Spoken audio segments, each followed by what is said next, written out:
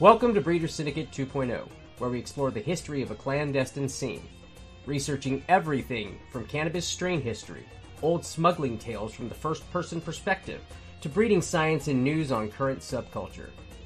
I'm your host, Matthew, and I'll occasionally be joined by my homie Not-So-Dog, breeder and grower from Mendocino, to speak on these subjects and sometimes interview other participants. Our goal is to document this history before it's written by corporations and others who just weren't there. Let's start righting some wrongs. Welcome to the underground.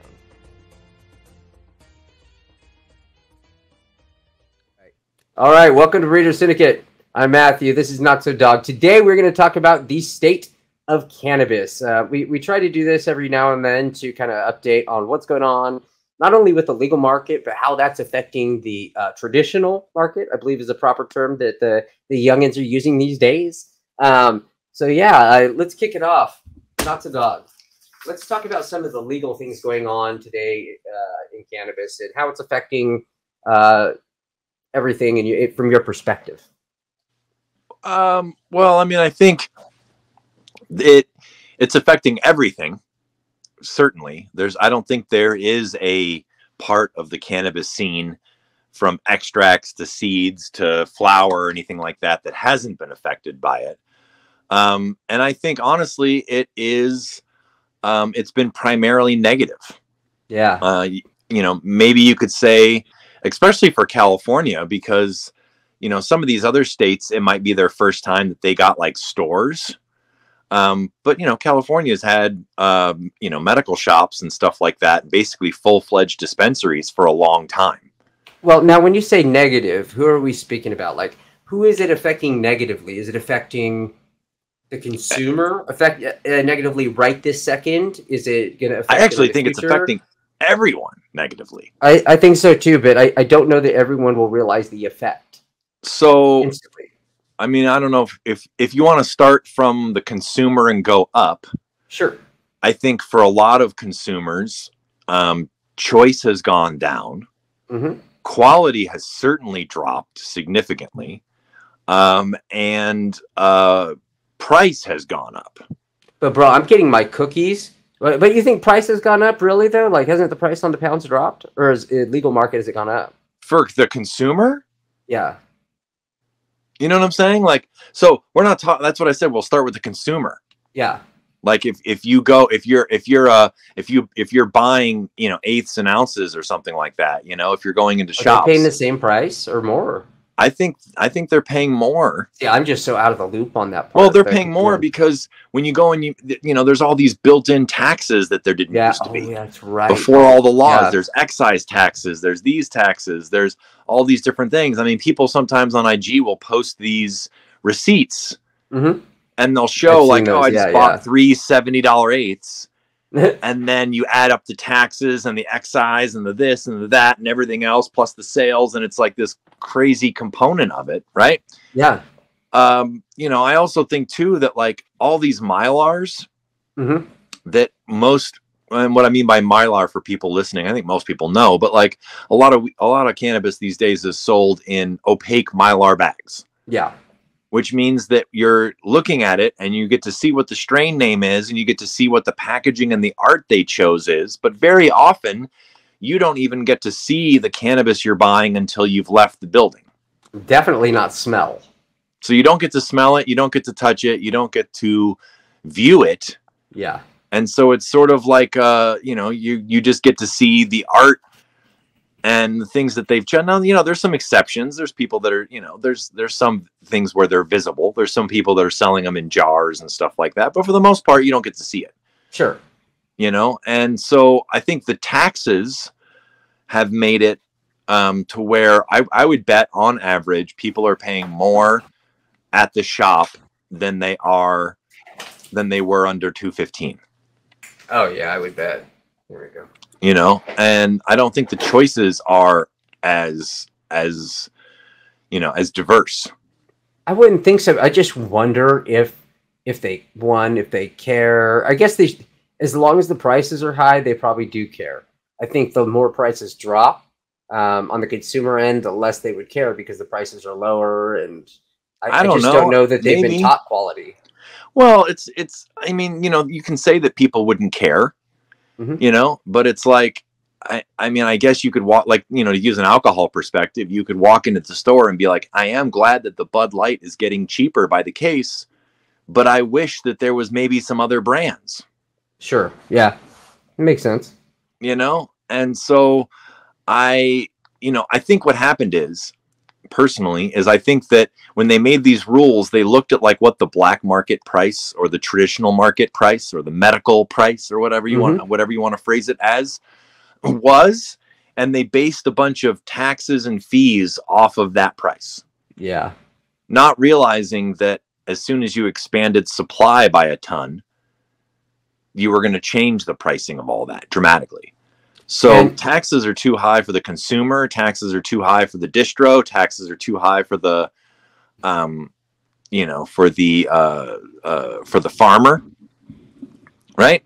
Yeah. And I don't think yet that the states care, because what's really happening is they get so many taxes and they get so much fees up front.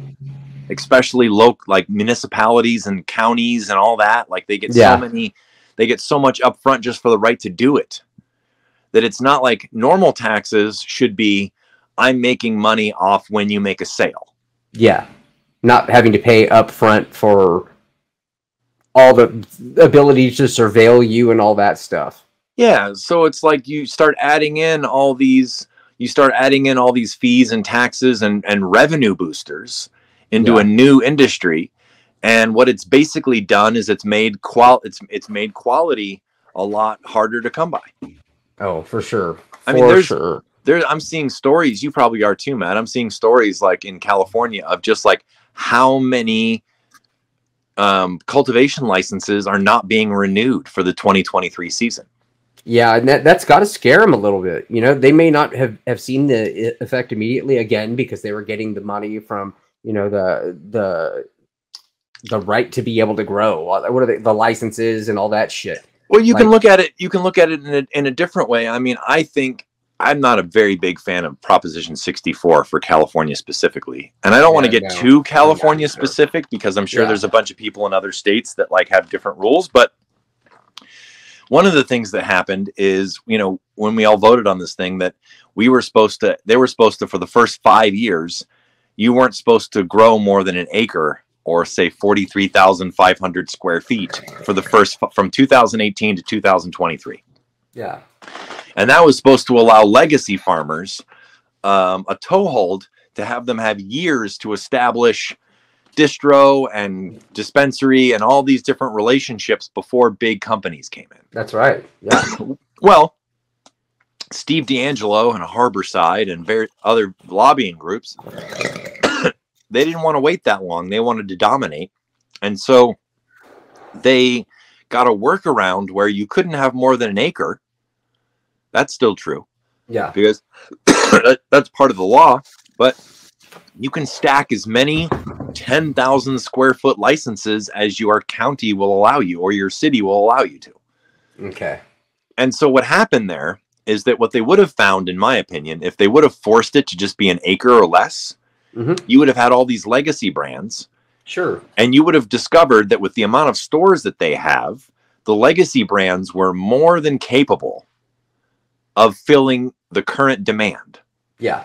And since all these legacy brands would have been a lot smaller and a lot more diverse in size, their quality probably would have been a lot better hitting the shelves. But what they did is they allowed certain counties, like in Monterey and Salinas and in Santa Barbara and different areas, to blow up and have dozens or hundreds even of 10,000 square foot licenses. Yeah. And they got, and when you look at the fees for some of these things, some of these farms are paying, hundreds of thousands of dollars to over $1 million a year just in license fees. So the state and the counties, they get all that money up front. Yeah. And then there's way, way too much weed being produced. I have a quick question. Yeah. Tangent, but quick question. How was Harborside producing all that stuff in Arizona for so long that everybody knew about? Was that I don't know. Is there some way they were moving it in? No, I mean, as far as I know, Harborside had a, I think it was like, 10 or 11 acres or something like that. It was a pretty big greenhouse facility. I mean, it's publicly known, right? Somewhere in Salinas. Or maybe I'm talking about the Arizona. Do you remember the Arizona stuff? I do, but I don't have any inside information on that. Yeah, I don't either. I'm just wondering. Yeah. But there's basically what happened is there was any number of rich people and their children especially, who were like, ooh, this is a new, massively profitable industry, and I'm going to help my family dominate it. Yeah. And kind of what's happened, this is actually, maybe this is like a little subversive or for me to say or whatever, but really what's happened is most of the biggest investors and the biggest companies have just been lighting a bunch of money on fire. That's true. Like they thought they were going to burn through all this money, but at the end of the day, they would have a dominant market position. And then they would recoup that over time. As a poor person, I look at that and I think, oh, those rich people thought they were rich enough to play with the richer people. Well, the other way you could look at it, and I'm not, I'm not naming names or whatever, but you could say that there was a industry-wide thing, and this is not everyone, so don't take offense if you're one of these people, or maybe you should, I don't know. It depends on who you are. But when the money first came into cannabis, a lot of traditional cannabis people who had to hide for a long time and stay low, and they didn't really deal with that type of sharky rich person, stayed low. Yeah. And a lot of the people that were really interested in rep and getting rich and being flashy, they were the first people to run towards the money. For sure. And so what happened is a lot of money made a lot of bad deals with a lot of people that weren't able to actually do what they said they were going to do. Yeah, it was a bunch of people that acted like they were connected and knew some shit, but weren't and didn't. I mean, that we saw that nonstop in every single facility we've ever been to. Yeah, I mean, and a lot of it, when people would hire us to consult, it would be to fix the errors of the knuckleheads that came before us, the chads that came before us that were like, yeah, we know what to do. You saw so much. And so, you have a situation now where it's like a State of the Union or whatever, but you like if you're on IG or you follow like marijuana news or anything like that, you're seeing reports all the time of like almost daily or weekly of pissed off investors who all their investment money has been blown and they're wondering what the hell's happening. Like in my neck of the woods, I mean, it was this big thing where like Canna, they raised $250 million or something. Yeah. And then a few months ago, they shuttered operations. And so I think those guys, they dealt with some pretty sharky investors. Yeah. Who were probably not the greatest people to deal with. But then the investors are like, okay, well, we're going to kick you out. And we're going to take it all over. And then they're like, here. And like, oh, what are we taking over? There's no money. Yeah. And what it turns out is that as long as we're going to be this situation where we're not federally legal and we're only state legal, then every state technically, legally, is supposed to be its own little island. Yes. Which means that you can't send your excess anywhere but these highly regulated channels. Yeah. And nobody ever figured out like how much output or how to give out licenses. And since licenses had a ton of upfront money and fees and costs involved, they just granted them and took a bunch of the money. Yeah. And they made it really, really hard for most of these places to survive. So what you have the people that are best at growing cannabis, say like the people in my area in Mendo or, Southern Humboldt, people that have been growing for a long time outdoor or light dep, or you have people that are really quality indoor farmers or whatever, and they're pushed in all these different directions just to survive. So they can't actually bring their full craft knowledge to bear because they're having to make choices based on surviving. Right. Yeah. And then you've got these huge companies that are just burning through other people's money that are producing B and C grade cannabis and then dumping that anywhere they can just to stay afloat. And how much do you think the hemp market played into it? The hemp market? The hemp market played into the THC market and the overflow. Oh, well, I mean, I think that... let's talk, I mean, really, I mean, like, it's the state of shit. So, before we get into hemp, I'll just say this. What happened is that there's way too much cannabis being grown in California. Yeah. Way too much outdoor, way too much. There's so many 300, 500, 800 lighters, you know, all these huge scenes that are banging stuff out. And what's weird is that, like, you look at Canada, and Canada every year destroys large amounts of unsold legal cannabis. Yep. So far in America, all of ours just disappears. You know, just disappears. So what happens is that there's not enough demand to, there's way more supply than there is demand. The state doesn't want to admit failure. Yeah. And so, you know, there's a lot of, let's just say that the line between the legal market and the traditional market is more of a shadow than a line. Yeah. I'd say it's very permeable. Yeah. So we had a brief technical difficulty, but wherever I was talking about, the line between legal and traditional is more of a shadow than a firm line. You know, and so no one wants the state doesn't want to address the fact that they've allowed overproduction to proliferate, right? Yeah. And so what happens is that a lot of this stuff is getting diverted. But it is diverted into the traditional market.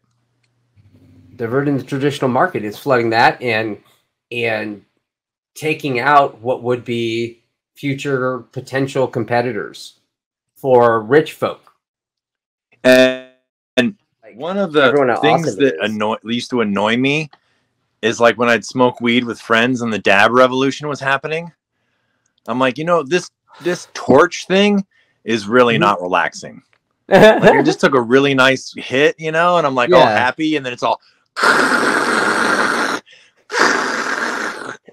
It was too tweaky for me, because I remember back in the day, like, tweakers used to have to make their own pipes and stuff, and they do that with blow torches and shit.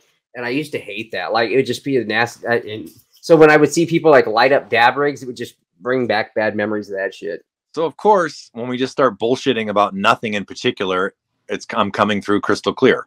Yeah, of course. Yeah. And then I start trying to chat, and then we, like, lose it or whatever. So that's fun. Well, let's go ahead and keep going. Okay. So I don't know exactly where we got cut off, but what I think is happening is, I think that the state doesn't want to admit that it's allowed far too much production to occur. And there's nowhere for that production to go within the regulated channels, or not enough of it. And they don't really know how to have a system where people have poured in all this money, probably without getting sued, of how to pick and choose winners and losers, of who can continue and who can't. And they probably don't want to admit that they created a system that's failed.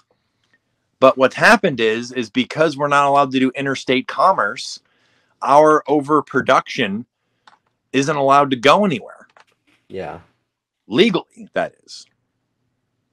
So what happened? Huh?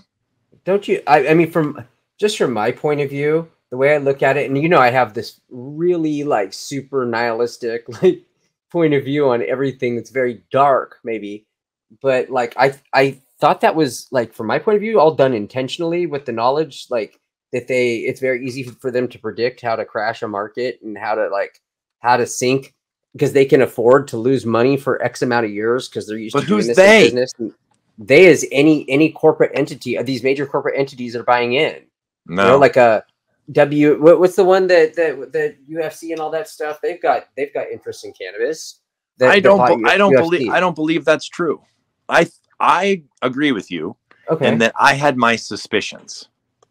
And I do think that there are some people out there, glass house, that is intending on burning through investor money in the hopes that the market opens up, and then they're positioned to service a much wider part of the American people than they currently are. See, the way I'm saying it is not necessarily so mysterious. It's in business. Like, the idea is the richest people that are going into a business in a new commodity, they know that they can outlast taking losses longer than the other ones. Oh, I get what you're saying. So they drive the price down, or they drive the price up. No one can compete, or drive it down. No one can compete because they can't afford to sell at that price. Then they artificially, because it was artificially driven down, pushing that it is back true. up. Now However, they control the whole market and everybody's gone.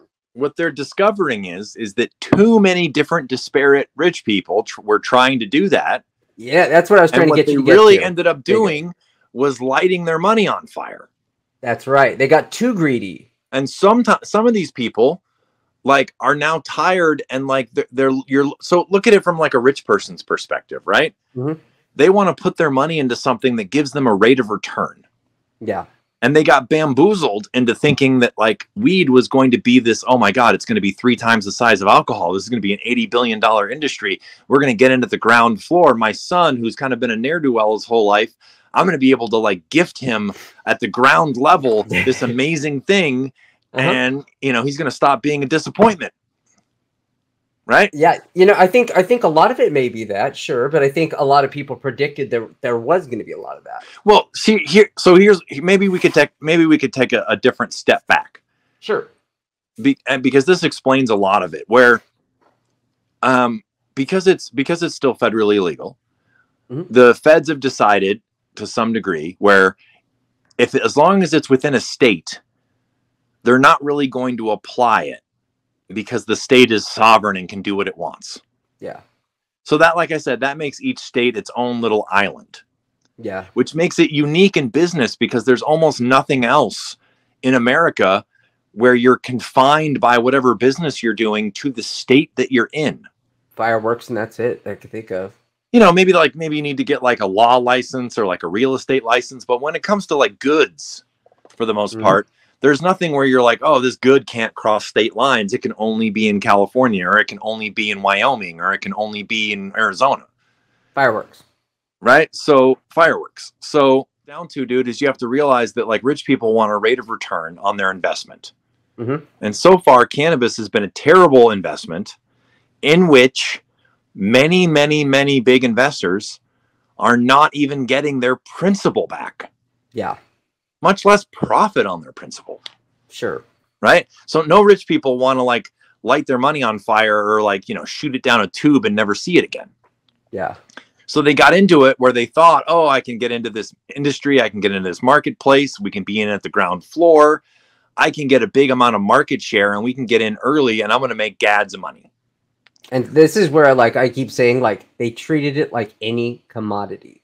Right. And but they ran it wasn't into like this. any commodity. No, it's not. Unique. It's so unique and so different. It's not federally legal. And so what that means is that like if it was federally legal, we could ship it to whatever other states we wanted to that wanted to allow it. Yeah.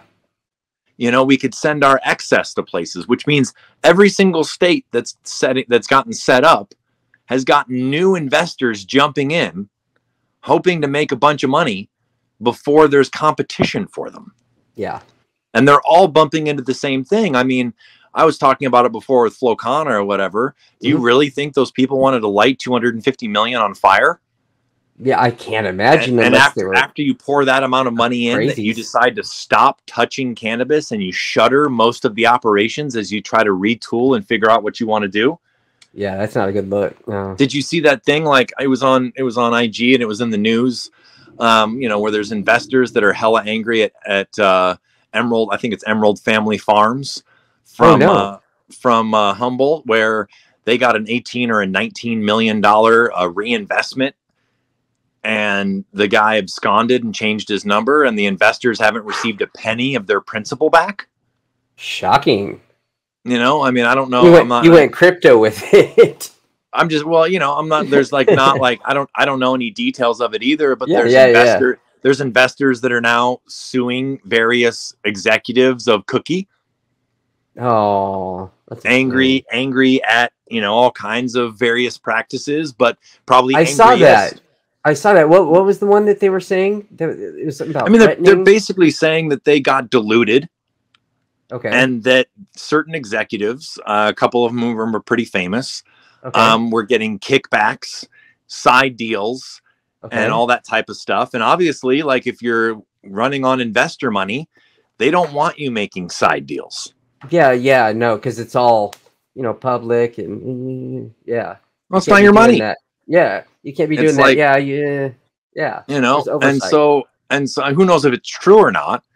But we've entered in, like, that's not what I'm saying, and I don't have any inside information on that. But what I'm saying is that, you know, you can look around at these stories that are coming out, whether it's Flo Connor, Emerald Family Farms, or Cookies, or whatever, where people that were investing a bunch of money in 2018, 2019, 2020 with big hopes and dreams of having a bunch of market share and making a lot of money off their investment, are now worried that they're not even going to get their investment money back. Yeah. Much less profit. And they thought they were going to come in swinging. Yeah, they thought they were going to take it over. Yeah. And so one of the things I was trying to say before we had some technical glitches is that because it's still federally illegal, you know, most big banks are multinational banks, you know, or they operate, and they don't want big fines, and they don't want trouble with the federal government. Yeah. Which means so far that cannabis businesses cannabis businesses actually have a really hard time even getting banking. You know, I can throw something in here that's very recent that I learned. With seed banks recently, there's Attitude Seed Bank opened up in the USA. A lot of people know about this, and they were able to secure credit card processing. However, their competitors were trying to do the same thing, and they were told major problems. It's not even consistent problems. No, well, I mean, typically what happens too is, you know, like a bank will find out that a cannabis company is a cannabis company because they're not all named like Emerald Farms or something. Sure. Some of them are named like the most benign sounding LLC imaginable. T-shirts. Yeah, you know, in order to get around that. Yeah. And then they literally shut you down because they don't want fines from the federal government. They don't want, because they're federally insured. They don't want any trouble from the federal government because they're trying to stay compliant. Yes. Right. So what that means is that they're very intent upon not having a bunch of traditional cannabis black market money flow in to the legal system. They wanted it to be above board, and they wanted it to be legal. Yeah. The problem is that we don't have really government banks in this country. All these banks are private, which means that, like, the government of California or whoever can't order the bank to treat this industry like a normal business if it sees liability for itself. Yeah. So you and I can't go into a bank with a business idea and a prospectus and and get a loan. Yeah. We can't go to Ag Credit. We can't go to Chase or Wells Fargo or any of these big companies. You can't go to them and do that, right? Yeah. But they want you to use banked money. Always. So what does that mean? That means that you're dealing with private individuals, or funds that collect rich people's banked money. Right? Which means that's why I always go back to no matter what, those people were never going to win because they were never rich enough to compete with the William Morris Company and all these other major organizations. These major organizations, they haven't even really jumped in all that much yet because it's not like they want to jump in when I honestly think that you can look around at some of these big companies like, whatever, Cookies or Jungle Boys or somebody like that, right?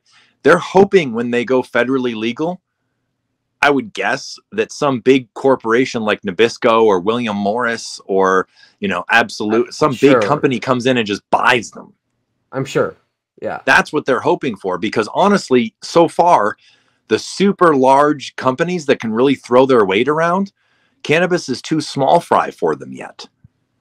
It's not international. There's too many barriers to trade. There's too many regulations. There's too many restrictions. It's too new. They don't want to throw they might be prepping for what's eventually going to happen. Sure, yeah, we already know that, but I don't know that they would buy in under their names. They always buy in under subsidiaries anyways. We wouldn't really have a very good idea of who's buying into what, because they don't ever do that. Well, I buy in as their name, you know. So far, they're also smart, right? So what it looks like is that a bunch of the private investors so far looks like they're going to lose their ass. Yes, heavily. They're going to heavily lose their ass, yeah. You know? And so they might be waiting for like it to actually go more legal. And then they can come in and buy things for pennies that have a lot of infrastructure in place. And I think some of these big, people call them MSOs, multi-state organizations. I think a lot of these MSOs, both the executives and the private investors that are involved in them, their whole business model is to get big enough and attractive enough that someone eventually comes along and gobbles them up. And everybody makes a bunch of money based on their stock position. Yeah, I think that's the idea of like a lot of like how, I shouldn't say the average person when they start a business, I think that's the mindset, is that they hope they get big enough to get bought out by someone bigger. I think that's a lot of the small business mindset. A lot of people don't have the mindset of the long game. I mean, and I think that's the investors, they're looking at, that's how they're going to get paid back. Sure. Is this big buyout and everybody gets a certain amount per share. Yeah. And then it comes in a big chunk, And so some of these businesses are always after fresh batches of private investment. Mm-hmm. And like the most devastating thing for them ever would be the status quo. It reminds me of the internet bubble so much, just the way we're speaking about it. Like the internet bubble of the 2000s. Oh yeah, like this thing where it's like, oh, Yahoo's worth $480 a share. And then eventually somebody goes, well, how do they actually make money? Yep. Yeah. And someone's like, where's all the money? Where's the revenue? And it's like, you can have certain businesses, strangely enough, for market share that keep losing money, but gaining market share. Like, Amazon would be the primary example. Oh, yeah. Where they grew themselves with losses, but they were actually gobbling up market share and destroying local malls and changing how consumers shopped. Yeah, they changed how business was done in that way. They changed literally, and the internet came along with them, and people could all of a sudden shop in their underwear. And, so that model can work, but it's not working for weed. And so I think now you're in this position where we're California, we're 5 years into legalization. And all of a sudden the stuff you start to see a lot of is anger and lawsuits and recriminations and firing of executives and all these different things going on, because where's the money? Yeah. Who's making money? No one.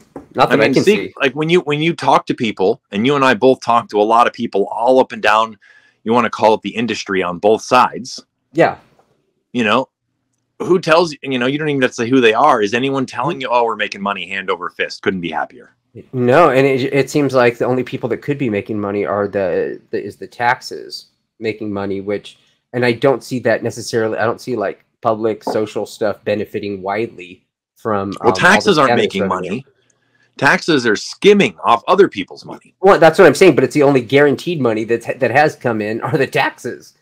Taxes and fees and all this different stuff. Yeah. And so a lot of times these investors were promised whatever they needed to get promised so that these people could get the money. Yeah. And they'd figure it out later. And then there's some of the people that are winning is like some of these executives that borrowed a bunch of money. Had that last test. I don't know. We've had enough technical difficulties this week now that I do feel a little thrown off my jibber jabber game. Yeah, for sure. So on top of all the legal stuff, there was some news today that kind of hit the scene that was a little wacky. And the general consensus when I posted the article was not positive from our community, the traditional market, I would say, generally speaking, that responds to what I post. And it was about California giving $22 million, I believe it was, or thereabouts, to it was either 6 or 16 universities to conduct research on legacy strains. And the response from pretty much everyone was resoundingly like, how? What? How are they going to do legacy anything when they haven't, talked to anyone in the community? I know I'm super biased and opinionated about this, but I'm really interested, since you hadn't heard about it or seen it yet, to hear your thoughts. Well, I don't, I didn't actually hear about it because I was otherwise occupied today until you told me right before we kind of started the show. I do think, it's a needed thing, in the sense that they should start taking interest into the genetic history and the diversity and the different types of plants that are out there. Their problem that they're going to face probably is the same problem that they face, like with making things legal, is like, since we don't have any like accreditation and there's no way for them to like vet us. Yeah. How do they choose who should be on the board? Because as you and I know, right?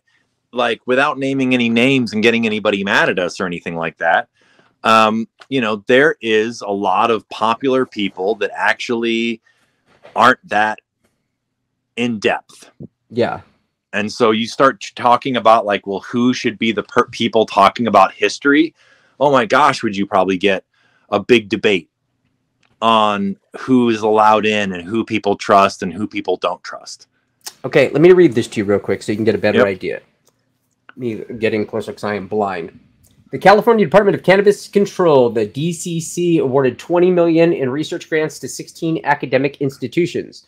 The funds will support scientific research on the impact of cannabis on the mental health of young people, novel cannabinoids, and Delta-8 and Delta-10 THC, and a first-of-its-kind study of California's legacy cannabis genetics, intended to preserve the history, value, and diversity of the communities that steward them. It is the department's aspiration that these studies will advance the body of scientific research, further our understanding of cannabis, and aid to the continued development and refinement of the legal framework, said Rasha Salama, Chief Deputy Director at DCC. Kami! These studies will provide valuable insights on topics of interest to California's consumers, businesses, and policymakers, and the department looks forward to sharing them once they are completed. Researchers at the University of California, San Diego will build on the existing federally funded project to provide California-specific data on the impact of cannabinoids on mental health, physical health during adolescence, yada, yada, yada. I was more interested in the legacy part, but they don't really go much more into that. And yeah, so after hearing more, anything change there? Well, it's about as vague as humanly possible. Sure. Yeah. Except for the fact that, they're going to look at effects on children. Yes. And Delta-8 and 10. Well, that makes sense to me. Yeah. Because, anytime you make rules, there's obviously going to be a series of people that are going to try to work their way around rules. Yeah, sure. And I don't think they anticipated when they passed the farm bill that had the hemp part to it, that people were going to extract these things, Delta-8 and Delta-10, because they only had regulations banning Delta-9 THC. Yeah. Delta-9, a specific kind of Delta-9 THC at that. Yeah. So what happens is various entrepreneurs discover that you can pull out these possibly psychoactive chemicals or compounds or whatever from hemp, right? And hemp isn't regulated that way, and neither are these compounds, and all of a sudden it appears at your local gas station. Yeah.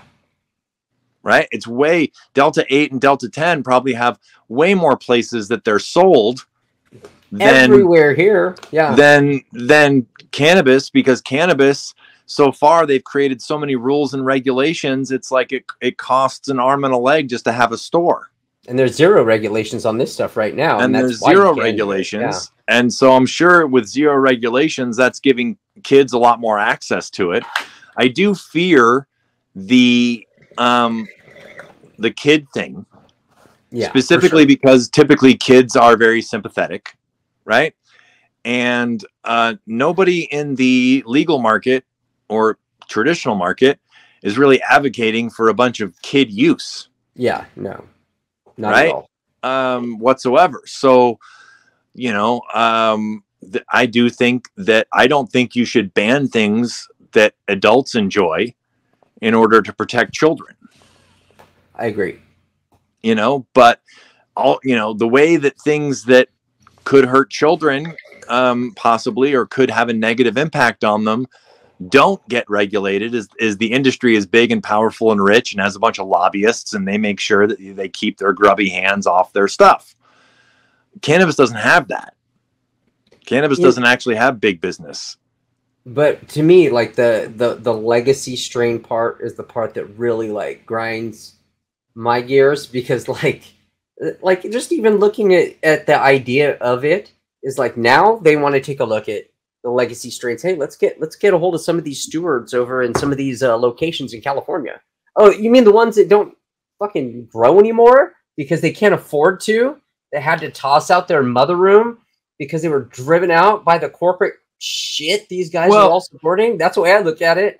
Matt didn't want me to talk about this because he says we talk about it all the time. But I'll bring it up again. Do it. Fine. You must. Is that, you know, I am quite fearful of legacy strains, both in seed and clone form, surviving, because it was always a small group of people that cared about holding on to things that weren't currently popular. Yeah. Right? The vast majority of the cannabis industry only wants to grow things that people want in the moment. Most people, even within our community, don't care very much about legacy unless that legacy makes them money.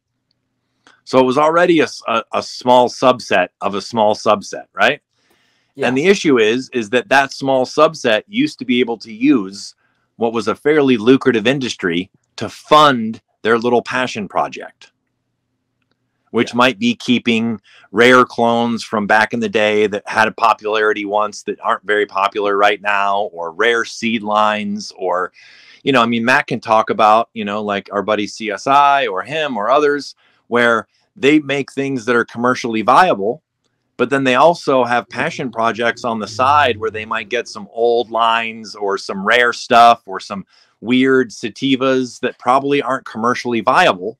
Yeah. But they might do an open pollination, or they might do a preservation project just to keep those seeds fresh. Yeah. And see what's going on with them. But what that takes someone caring and having enough time and excess money to be able to fund that little passion project. Yeah. So if they're going to stretch everybody out and everyone's going to be hanging on by a thread, it's going to make those little passion projects, it's going to make things that aren't currently feasible much harder to achieve. Yeah. I think it sounds like resoundingly, after talking to not just our friends, but people at other seed banks and around the community, it sounds like this 420 was pretty miserable sales-wise in the seed market. Probably the worst one yet in the years that it passed. So yeah, definitely, like the legacy stuff's going to be growing tighter and tighter and tighter, because it was that kind of stuff that was not moving at all. I mean, Matt can talk about this more than I can, but you know, we used to have, like, a lot of times the Emerald Cup or like the High Times Cups or these various gatherings. Not only they were nominally an awards ceremony, but really what they kind of were was they were a way to sell hundreds of booths to all kinds of different vendors. Yeah. And those vendors could come, and with a fee and booth space and whatever else, they could hawk their wares, whatever those wares might be. Yeah. And that was actually probably the economic driver that pushed most of these events. Big time, right? For a long time. Yeah. Because, it was the main thing. Because it was a way for, you know, producers of seeds or flowers or topicals or extracts or, you know, whatever edible, whatever the case may be, to get in front of customers. Yeah. And you could go see, and you could maybe even talk to your heroes, or you could complain to someone in person or whatever it might be. And, you know, that fueled a lot of small businesses that had a very wide and very diverse interest range. Yeah. So you could go and talk to Matt, and, you know, he's interested in, you know, blue lines and weird Afghans and different types of stuff like that. And you could go talk to somebody else that was interested in mostly in old school Humboldt and Mendo genetics. And you could talk to somebody else that was mostly interested in purples or, yeah, you know, that one year in Emerald Cut, me and CSI were literally booth to booth with NCGA right next to me. It was a really weird situation. So you could talk to three of the older guys right there. Yeah. Nice. And people could get, and a lot of times it was like people wanted to buy seed. And so, you know, when the industry had more money sloshing around in it, a bunch of people would come to those events with cash in their pocket, intending on talking to people directly, which wasn't always easy, and then making purchasing decisions after those chats.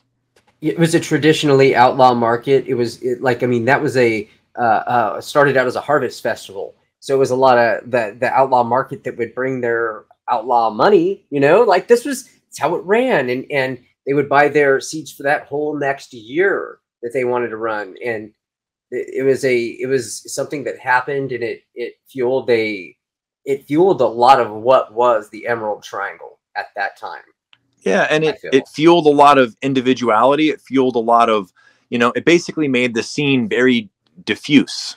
Yeah, I was able to grow some chocolate ties and grow those lines. You could there were, you know, all of a sudden, and, you know, Matt will joke, you know, that like, you know, we talked about it, how like 90% of the seed companies probably have sprung up within the last 10 years. Oh yeah.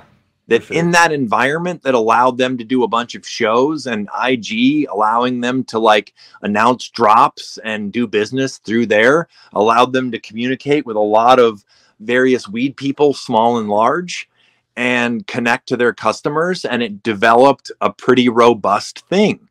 Yeah. And the more robust it became, the more people got interested in jumping into it. Right. Yeah. And it's kind of like one of those things where like you get into real estate or something during a boom time and you've never experienced high interest rates or a depression. Yeah. So the whole time you've been in business, it's just booming. And there's a lot of people, right? With seeds, like everybody can make seeds. It's not hard to make seeds. It's hard to do selections and do predictive breeding, you know, but it's not hard to make seeds. So it's like, it is kind of hard to sell a house in that way. Like, it's not easy to sell. Anybody can make seeds. Like, anybody can do it their first time. Super easy with the male and the female. And so anybody it allowed a lot of small people to like dabble in it as an excess stream of income. Yeah. But that also allowed some people to pursue their passions or their interests. Yep. And then find people that shared those interests and sell beans to them. Yeah. Well, now what's happened with the legality of everything is that all those booths there, they all have to be licensed people. It's now but before the whole thing was sort of like some kind of like gray area swap meet. Yeah. Now they have little segments of like, oh, here's the legacy brands. Yeah. Here's the little section of people that probably can't afford to be here, but it used to be all the people you came to see. Yeah. So we'll make this little section for them, and we'll make them have a space because you're tired of going and seeing all of the big corporate funded brands. Yeah. That have a bunch of money behind them, and none of them really have any little passion projects. What they want is like market share and money. And so a lot of those in the legacy brands, you would go in there and you'd see they'd have like a plant there, and you could talk to them, but there was 0 seed sales. They were not allowed to do any seed sales if they weren't licensed by the state. So I mean, I remember, you know, yeah, there was people, there was times when, you know, I would do random stuff. Like I would go to like, you know, I'll just off the top of my head, I went to like the Swamp Boys once, you know, yeah. And I smelled their mojito, and I was like, oh, that was a cool jar. I'll take a pack. Yeah. There was some nose in there that I was like, oh, well, okay.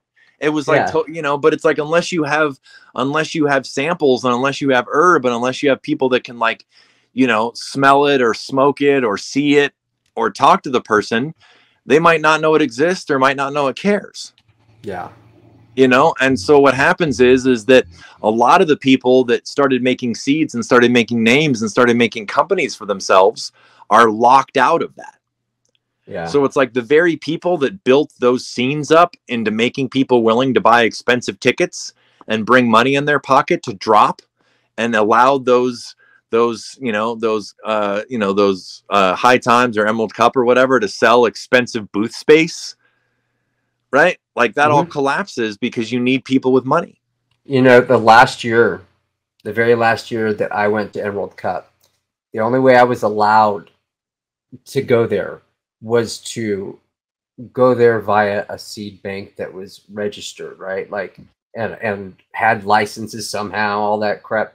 And I was allowed to interact with the customers, but I wasn't allowed to do any direct seed sales. So they'd come to me excited to buy these packs from me, and I'd be like, gotta go there. Sorry. And it would just upset people so much that they couldn't just do that. They have that exchange. You had to, it's almost like you were there to promote, but like you had to have a seed bank there that had all the proper licensing and all the proper hoops and all the proper everything. And, you know, before at some place like that, you know, Matt or any number of our buddies would show up with a trunk full of seeds and brochures and all kinds of stuff. And in the new rules, it's like the distributor has to bring it all. Yeah. I used to show up with piles of stuff to give away, and I couldn't even do that. You know what I mean? I wasn't even allowed to give stuff away. So they created all these new rules, and they created all these regulations, and they created all these fees and taxes, and it made them it made revenue and in terms of, like, you know, state fees and taxes that they got. But then a few years went by, and now who knows what they're going to think, because all of a sudden they're like reaping what they sowed, and they're realizing they didn't actually set up an industry that's thriving. Yeah. You can't have an industry that's thriving, that the only way it's thriving is you give away more of your business to more investors to stay afloat for longer. That's not. And so what happens is when that happens, you know, especially when you get investors in there, the problem is since investors don't come from weed, all of the cool little side projects, all of the neat little stuff, all of the ways that you would treat cannabis in order to make it really, really high quality, they start looking at that as costly and inefficient. Yeah. And they want a return on their investment. And then you're not going to make any money at your company unless you give them a return. Like, you have to pay out all this money. And if you want money left over for you, people start trying to figure out, like, it's what happened in Colorado when, like, everyone was like, oh, I need to get 3 or 4 pounds of light. Yeah. The most important thing is getting 3 or 4 pounds of light, because that's the only way I'm going to get a paycheck. And that's the only way the investors are going to start breathing off, you know, stop hunting me. And what that meant is that all these consumers then are going to get all these strains that yield that much, and were pumped that much, and were grown at super high EC and super high CO2 and super everything to, like, make them yield like crazy. And they're like, man, this isn't as nice. Yeah. But, you know, the economic model is like, we want a return on our investment. And the people that took the investment money are like, I need to get paid. And so what's happened is you took a sort of, like, I mean, what's funny is, like, Dennis Perone made the first, you know, medical law in the country with 215 in California, and it was very loose and it was very gray area. And you know what?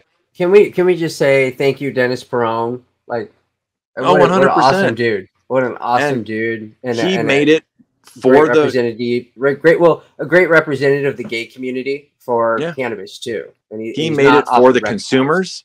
He made it for the sick patients.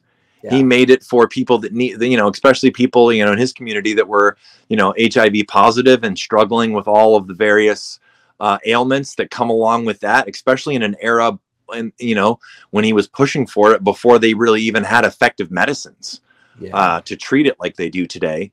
And he made it very loose and sort of gray area-ish. And out of that came a 20-year boom. Yeah. Of economic activity that revolutionized the state and in a large way and spread all across the country. I wish I had the picture ready right now. Maybe I can find it. But I have a picture of Dennis Perone in the late 70s.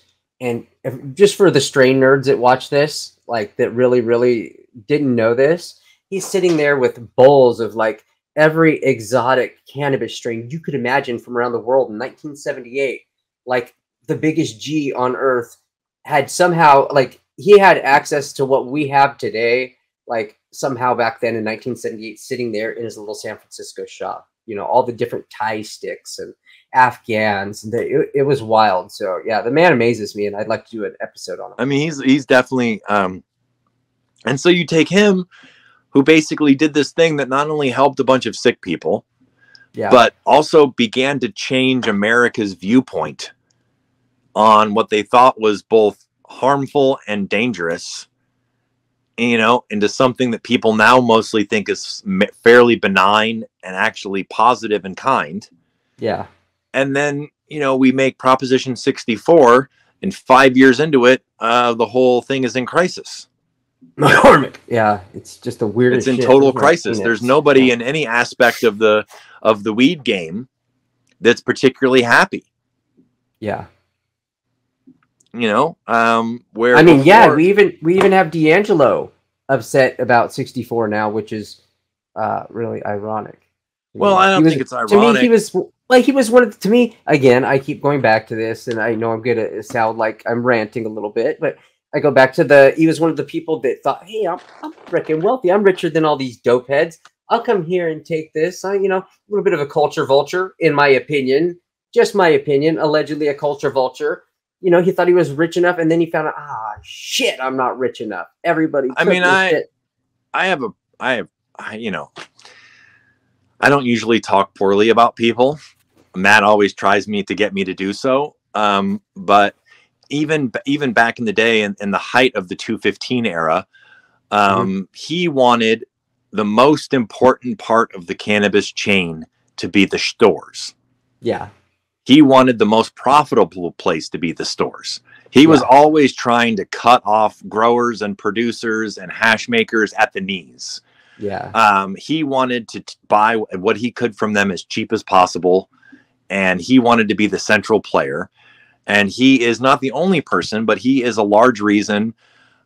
He pushed Proposition 64 very hard. And I think he was very big on being the father of legal cannabis and all this, that, and everything else. And the reason why he's changed his tune now is because he realizes, I think, that the thing that he pushed for is a disaster in a large amount of times. And he doesn't want to get blamed for it. And he didn't, and I think he even got pushed out from his own company eventually. He did. Over time. And that wasn't what he was intending on either. I think he was intending on ending up being very rich. Yeah. And also getting to do nice Time magazine pieces on being the father of modern cannabis. Mm-hmm. He thought he was going to be some combination of Dennis Perone, Bob Marley, Willie Nelson. He was going to be Snoop Dogg, all of it. Yeah, he was going to be an old, well-regarded legend. People were going to stand up and clap when he went into the room. He was going to weed for warriors. He was going to, you know, do that same thing when you're a corporate raider where you do a little bit of charity so people can pay to talk good about you. And, you know, he ended up just killing the goose with the golden egg. You know, this is one thing I've noticed in the Discord with a lot of the people, because we're starting to get like a big community in our Patreon Discord, right? Like it started very small and kind of cozy, and there were a lot of people really tight. It started getting, you know, a little bit bigger and bigger. And as more people come in, we start getting a newer crowd. People newer to growing, a little bit on the outside reach, just getting into growing, and somehow they're finding out about us. And they get really, really shocked when they hear that, you know, like certain people like Steve D'Angelo may not grow in his basement, or Snoop Dogg doesn't have all these grows and tables in his rooms pumping bubblegum cookies, right? Like this isn't happening. And but it's not common sense to everyone. It's common sense to us as growers that, of course, these people that travel around and do all this shit aren't growing and don't have mobs. Why would they? They can't. Yeah, I mean, people might think this is funny, but Matt and I talk all the time about like what to talk about. because some stuff might be like in our mind might be beaten to death by us. Ooh, yeah. But might not be well known or understood by the larger populace yet, or might just be important enough, like the state of the cannabis spot, that you kind of periodically just talk about it. Yeah. Because you got to keep battering it in. And, you know, eventually what happens is that, you know, consumers need to force choice. And what large companies want to do is they want to give you the illusion of choice while making a ton of money off you. Yeah. Right? And cannabis is very unique in that, like, if we were going to, I use this analogy a lot, but if we were going to go into, say, like the supermarket, almost everything you buy in the supermarket,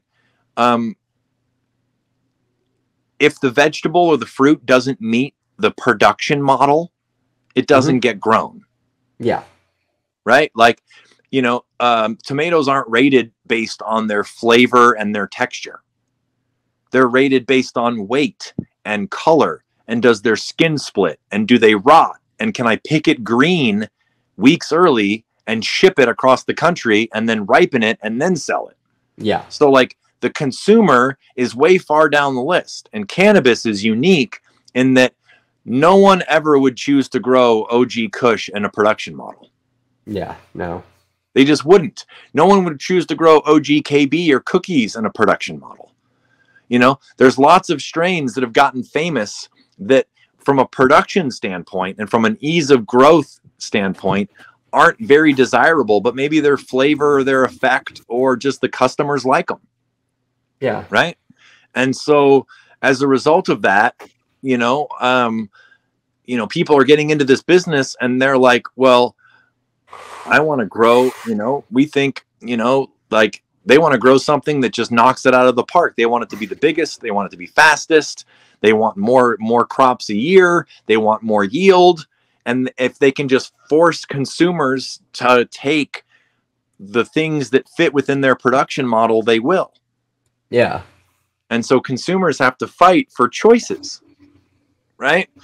And right now, if consumers aren't educated about their choices in the first place, like what's out there, then that's how stuff gets lost, in my opinion. Sure. And it's super hard to educate people just coming in. How do you ever get past the initial, a lot of those people's initial point are the Snoop Dogg, are the Steve D'Angelo, the Jim Belushi show, or any of those things. That's it. Well, how do you get them here? What's happened is with, you know, Mike Tyson, I'm not even dissing. The only person I'm dissing that he just mentioned is Steve D'Angelo. But the rest of them, it's like they're just famous in other aspects of their life. Maybe you're an actor, maybe you're a musician, maybe you're a famous boxer, maybe you're whatever, and you already have people that think well of you. And so often what they do is they license their name and their image, and they kick them some money and some whatever for doing it. And then they're trying to make a brand. They're trying to make familiarity with people out there. Yeah. But what most people are realizing is that most of these brands are really just buying from third parties. Yeah, and they might be all the same thing. I mean, I don't know. Most people probably don't know that for all the cookie stores, cookies doesn't touch weed. They don't. They make Mylars and they make clothing. And almost all of their growing is third-party grows that they make contracts with, and they get a right of first refusal. Yeah. Right? They can choose whether or not they want to buy it or not based on whatever contract they arrange with that person. But people think that like Burner is out there and like they've got a team of like excellent growers that have been knocking this stuff out and refining their craft for the last 15 years. They really do. But they don't. But they do. They do not have that. That's not what they do. No. That's not their model at all. You know, their model is to get third parties to, I mean, even when it comes to breeding and stuff like that, you know, they worked with Jay Beasy for a while. They worked with Chris Compound. They hire out, they farm out almost all of their work. Let's not confuse people, because realistically, like that farming out doesn't just stop at the person, you know, in many cases, like cookies will farm out to someone else to make the seeds, and that person might farm out to someone else to make the seeds. Like there's several very much so. middlemen in the middle of this. Without naming anyone, there's so many middlemen in the middle of this. It's not even funny. Right. It's like they get a contract and they're like, hey, I'm going to make this amount.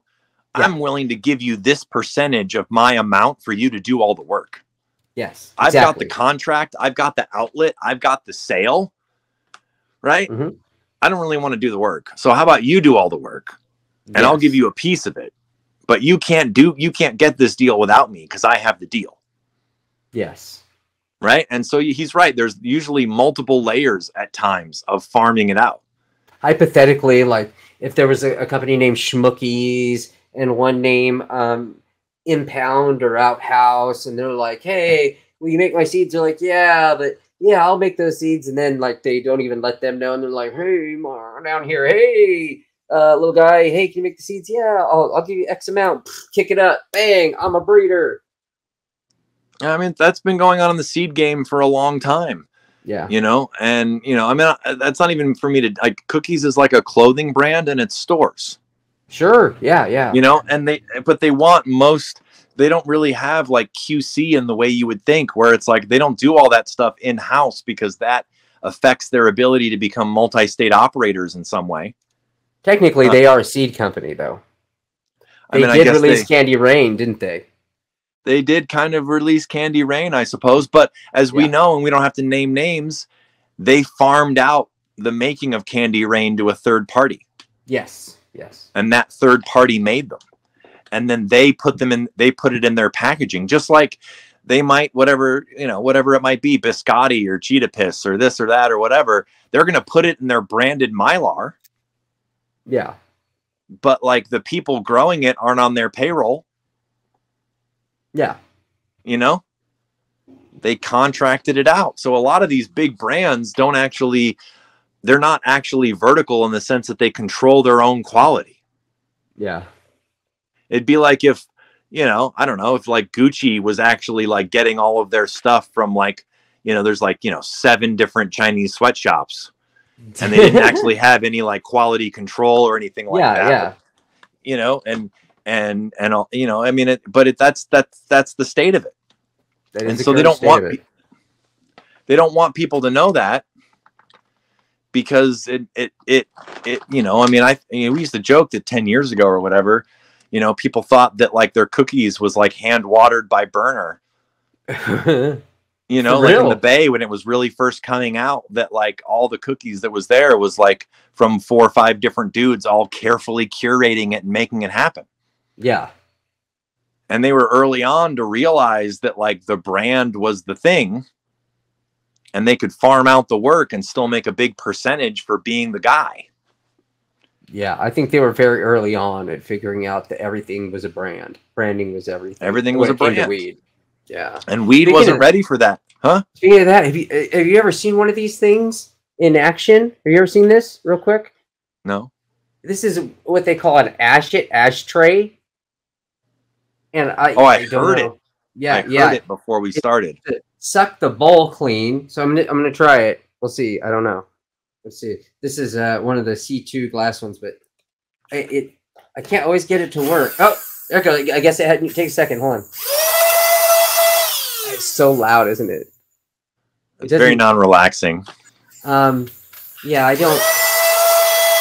Maybe I need to love it to get a better suck. I'm not sure. I don't know if you can see, but it like sucked around, but the center's still there.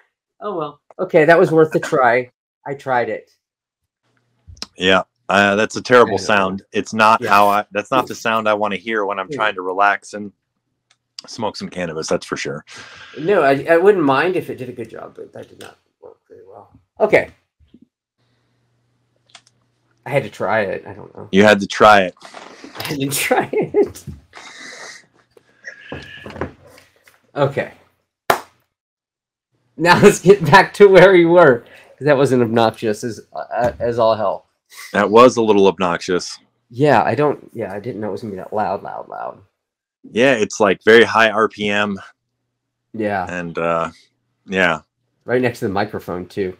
Indeed. Yeah. So I don't know. I mean, to the state of the affairs, it's kind of like, what's happened in a nutshell is there's vast overproduction in almost every state that gets recreational, right? It happens fairly quickly. Yeah. And then the glut leads to price wars where stores and distributors start purchasing things based on pricing and margins for themselves, which leads to a lack of choice for consumers because they don't get to pick amongst the quality, because the distros and the stores are buying things that are most advantageous for them. Yeah. And being like, here's 28 kinds of, boofy to decent and a couple things that randomly are nice, but they're all in Mylar, so you can't see it. So hopefully you guess which one's good and I'll take your money. Yeah. Right. And then what happens is that you hear all this talk. This might be pretty political or whatever, but you hear all this talk about how the black market or the traditional market is affecting the legal market, and the legal market would have a lot better sales and be a lot more robust if we just didn't have all of this black market or all of this traditional market or medical market demand going on, which is hamstringing our new legal industry.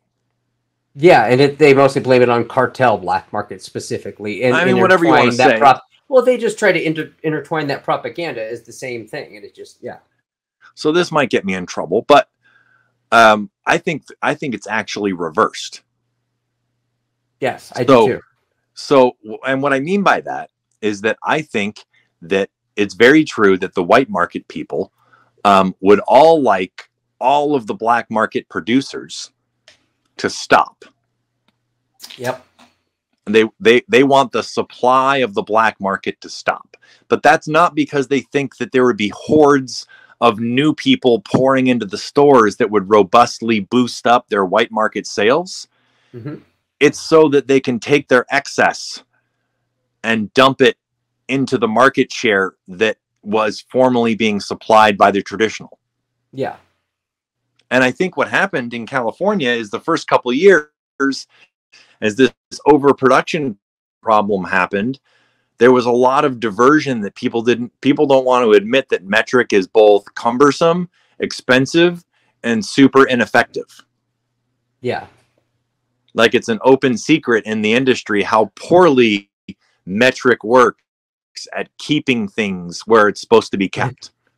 Poorly porous. We don't need to get into the who porous, and it's not, and anyone that wants to can get around it.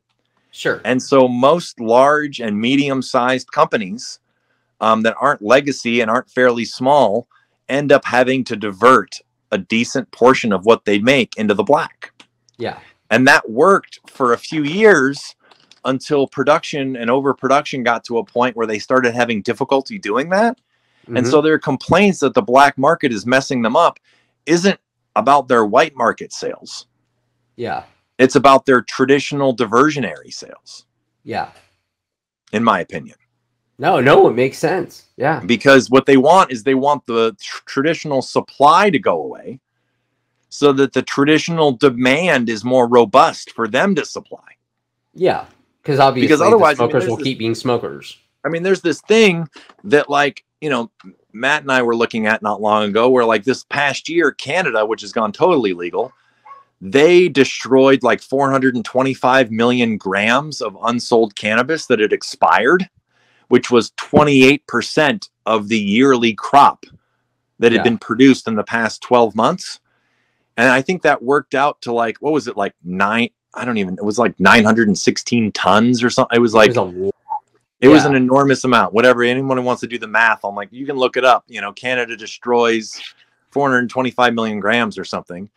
And so they actually, what that means for Canada, though, is that means whatever system Canada has, they're actually preventing a large, at least that amount of it from being diverted. And then it's sitting there, and then eventually it gets old and expires, and then they light it on fire and get rid of it.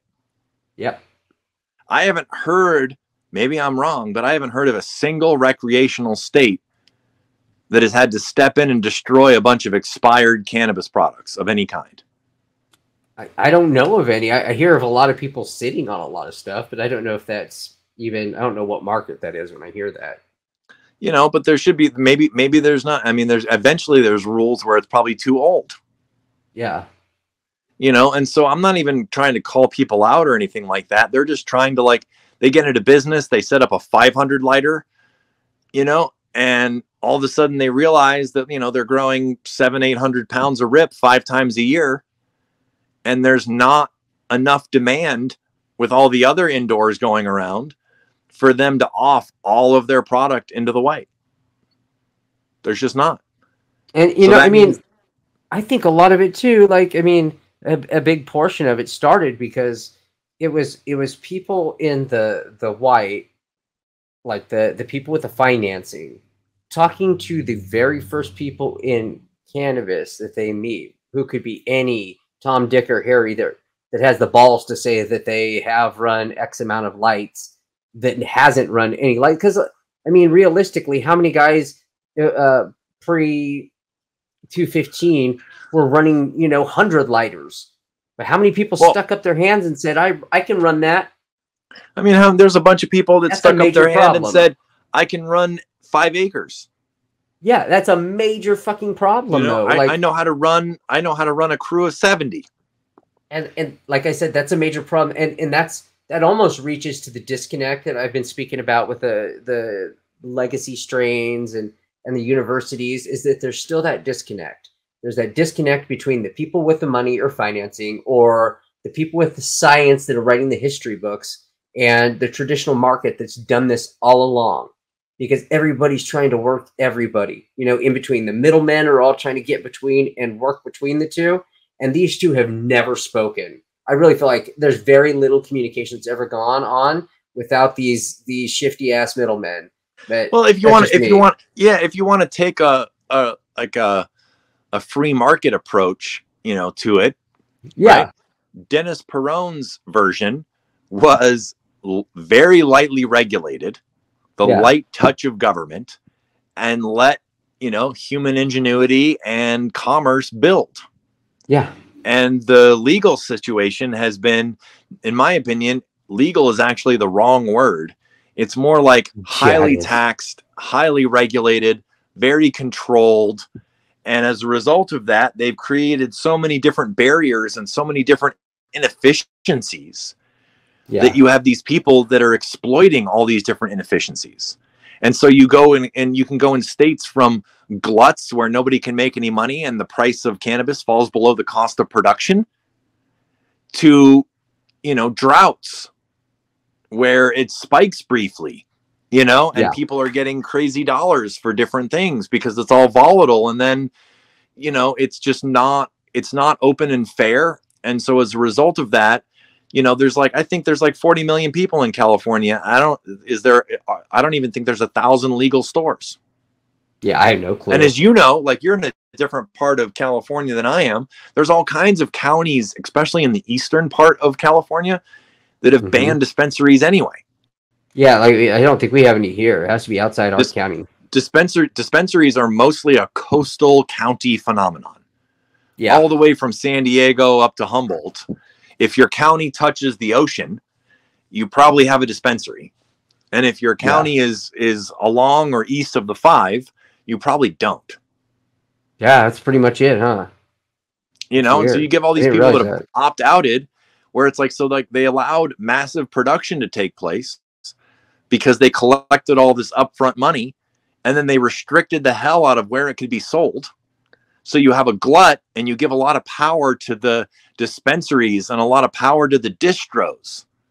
Yeah. Right? Where before, distros didn't even need to exist. A farmer could go directly to a dispensary and they could make a deal. Yeah, you're right. Yeah. Now you have to have another middleman. Now you have to have, in California, you have to have a special delivery license. If I'm a farmer and I want to drive my product to a dispensary, I have to have a delivery license. Otherwise, it's not legal for me to have it on the road. Even if it was grown on my own farm. It's only legal on my property. I can't. I mean, as kids, right? We watched the movie Robin Hood, Disney movie Robin Hood, and we all saw King John, or no, the sheriff of Nottingham, Yep. and we all knew that motherfucker would come around and tax people for their money, and even as kids, we knew that doesn't make any sense. That's not that man's money. Give that man his money back. But as adults, we've all made this invisible agreement that this is okay. The shakedown that's going on is cool. And well, maybe it's just my punk rock ethos. Like that's your punk rock ethos. I think a lot of people choose what I get shook down by, where that money goes. 5 years ago, I think there was a lot of people that, despite their reservations in 64, were like, this could suck in a variety of ways, but at least I'll be able to make a living, support my family, put my money in the bank, never get raided, right? My kids won't ever, nobody will know what a go bag is. Yeah. And for people that don't know, up here, a go bag used to be, you would have a bag packed with a bunch of stuff, essentials for you or maybe your family, and your family would know that, like, if you got raided, go run into the woods and hide. Yeah, grab the money, go hide. Your go bag is going to get you to the neighbors, or it's going to allow you to survive for a day or two until they leave and you can come back safely. Yeah. And there was a bunch of people that didn't want that stress, and they were like, okay, well, this deal seems kind of crappy, but at least I'll be able to legally support my family, put my money in the bank, and just have a normal business.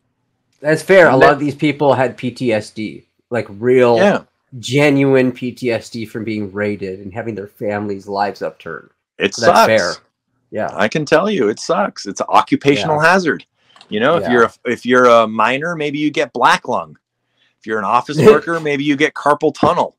If you're a rug layer or a roofer, maybe you blow out your back or have a herniated disc. If you were a cannabis farmer, even if you were like fully legal and selling all of your product to a dispensary, just like 215 intended and all that, the cops could still hit you and be like, you're going to jail. Yeah, they don't care. No, that doesn't mean that you might not win in court, but you still got raided and went to jail. And your plants are all gone, and you got cut down, and they took what they wanted, and now you're fighting it out. And so, people thought initially, but what's happened now is it's like, it's gone on long enough where that's the reason why a lot of these, up here in my area 4 or 5 years ago, people used to sell cannabis properties at a premium. Yeah. Like, oh my God, look at this ranch. It's fully developed. It's turnkey. It's got all this grow on it. You can come in and you can make, you have a turnkey business. And now you see a bunch of these same properties and they're like way less. Oh my God. Because, a lot of times it's a losing money proposition. Yeah. They took something that took a ton of Californians and a ton of rural areas and brought them out of poverty and created an enormous amount of economic activity, both in the rural areas and in the cities. And they somehow, like I said before, they killed the goose that laid the golden egg. And nobody wants to admit that they made a bunch of mistakes and how they're going to redo it. But what's going to happen in the next couple of years is I think you're going to see, like, this thing has been propped up by a bunch of investor money getting poured into it. Yeah. And when that investor money stops, right, which it's starting to stop, because when you start seeing investors start suing people, it's because they've realized they've given up hope that now they're worried about their principal investment. Yeah. Right? When they go from like, oh, I'm going to make a ton of money. Yeah. Now they're worried about, I'm going to try to recoup what I can. I'm going to try to recoup, I'm going to try to mitigate my losses. Yeah, exactly. Yeah. Right. And so as a result of that, if that's the case, then you're going to see a bunch of contraction. Right. And, I think most people, if you asked most smokers that have been around, that at least have been smoking since, say, like 2008, they would probably tell you they preferred the stores in the 215 era. Oh, yeah. As far as quality and diversity of what they had access to. Yeah. I mean, just the things you could do. Like, you could, in 215 area, you could run a breeding project in, like, your freaking dispensary. Like, You know what I mean? Well, the other thing that I should you could also get popped. Like, you could get popped that day, but everybody knew, like, okay, you get popped. Everybody bails out real quick. A week later, run your shit and you're back. And then another 6 months, you do the same shit. Everybody Maybe knew. I should make a political statement. Do it. I like. In my opinion, like, the biggest thing that, you know, you were talking about that article and like studying Delta 8 and Delta 10 and THC and harm to children or whatever, and legacy strains. The biggest thing they could do for legacy strains, they don't need some $20 million university study program. They could just make it be like, okay, if you want to beat non-commercial cannabis, right? I don't care if you have a breeding program with 200 plants in your backyard. Yeah. Now, the reason why they're scared to do that is because they're scared that you're going to grow 200 5-pound plants and grow, you know, a literal, you know, you're going to grow 1,000 pounds of weed and you're going to sell it on the black market and you're going to make a ton of money. And how they're going to differentiate. Yeah. But if you look at like the heirloom vegetables, like Baker Creek or any of those people, right?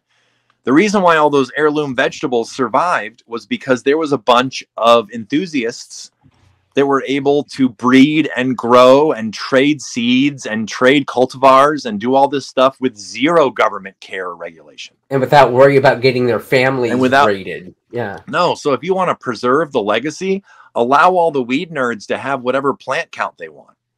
Yeah. Like, if you're not selling it and you want to have 500 plants in your garage, let them. If you want to do a big seed pop and hunt for rare traits you're after and try to create a new strain, let them. You know, you can still make rules where, like, you're not allowed to send this out of state, or we don't want you to sell it, or, you know, we don't want you to this or that. But, you know, failing that, it's like, if they want preservation of genetics, they should make rules that allow legally you to do that. And it doesn't have to have this super taxed, super regulated, commercial only legality. Because that's essentially what they've done, is they're like, if, you know, it's only legal if you're commercially paying them. Like, I think a private farmer right now can have like 4 or 6 plants or something. That's called a shakedown. Yeah. That's not saving moms that you care about. That's not popping a bunch of seeds and doing a pheno hunt. That's not saving things from the pheno hunt. That's not being like, oh, I just popped, you know, 50 seeds of Riot's, you know, whatever hybrid, you know, strawberry switchblade. Yeah. And there's 10 of them I like that I want to run again and compare them. There's no doing that anymore. That's illegal. Even if you want to do that in a 4x8 tent. Yeah. In a 2x2 space, you couldn't do it. And you're growing them little popsicles. That's not legal. It's preposterous. So the biggest thing that they could do for legacy is let all the weed nerds and let all the preservationists and let all the people that have all that stuff, give them the freedom to play around with weed non-commercially. Yeah. Which is what every other vegetable and fruit can do. Yeah. As long as they make it's only legal if you want to have this extremely expensive to maintain and set up business. There's a lot of non-commercial cannabis that might have value later on that we don't even know about. Yeah. There could be cancer curing compounds. There could be ones that are better for glaucoma. There could be ones that are better for nausea or HIV or this or that or whatever. Or I just don't even think that's anybody's concern, except maybe the PhD academics that are looking into it. But I don't think there's that disconnect of these middlemen that have made this big wall between the two. But if you allow us to preserve legally, then we'll do it. And the PhDs and all the testing and all that can happen later because we're already doing it for ourselves. They're just so bad at letting, taking something, the government taking something and then being like, all right, you're right. You know, let's give it back. Like, well, if you want, it doesn't happen. All right. So if you want me to be like real political, like going back to Overgrow, right? Which was Overgrow and Cannabis World were the first 2 really big forums where people that didn't know each other could gather and talk about weed, right? Yeah. And the whole Overgrow concept was literally, if everyone grows, we're going to overgrow the government's ability to criminalize all of us, and they'll have to change police it. Yeah. Yeah. like if there's enough civil disobedience going on where we're like, this law sucks, right? And enough people do it, they can't jail the entire population. They can't even jail most of the population. They can only jail a tiny fraction. Yeah. Right. And so, you know, like, I don't think the fight is over at all. Like, no, I don't think it's over. My whole life, they've been like, you're wrong, you're wrong, you're wrong. You can't have it. You're evil for having it. You're a scumbag. No, you're bad. Stop. And now they're like, hey, this thing you got, it's pretty cool. If you want, we'll take it from here. If you want to give us all your knowledge and all your strains and all your seeds and all that, and let us commercially, we'll take. You did a good job. You're good. We'll take it from here. Yeah. And so I don't think the fight is over. I think the fight has changed and that they're losing. And so they're finally starting to give us medical and recreational at a wide scale. I guess from my point of view, being the punk rock kind of point of view, it's like, I didn't give a shit what they thought then when it was illegal. And I don't give a shit what they think now when it's legal. Right. However, this is what you got to realize though, man.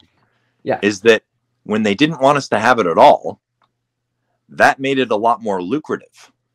Yes. And as such, that it was lucrative, it allowed us to fund our insurgency, if you will. That is true. Yeah. Right. It allowed us to fund seed making, clone saving, clone sharing. You know, it allowed us to fund our punk rock side of things. Absolutely. Right. So your fear that you talked about before is that, you know, they crashed the price so much that the people that are trying to enact change can't self-fund. Correct. Yeah. You know, like, I mean, take it from like, obviously, like the weed fight that we're doing is totally nonviolent.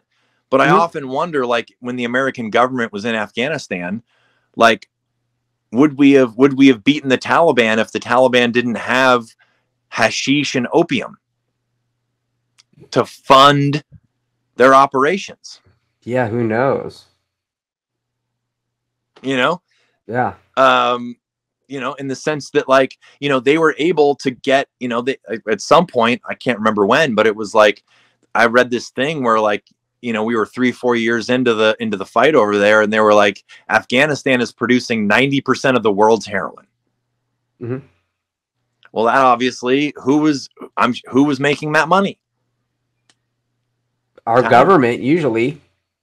But I just mean that, like, it allowed those, like, you know, like a resistance movement has to have some level of funding. Yeah, as I understood it, it was the Taliban trying to clear it out because they were religious fundamentalists and us protecting it. As best I remember. I mean, who knows what went on over there? I definitely think that, you know, they might, I don't know if they're clearing it out again, but it's like any kind of movement needs something to fund itself. So maybe it was a bad analogy or whatever, but they were able to, I mean, they were able to use the hash trade and weed, or maybe they weren't even all that involved in it and they just took protection money.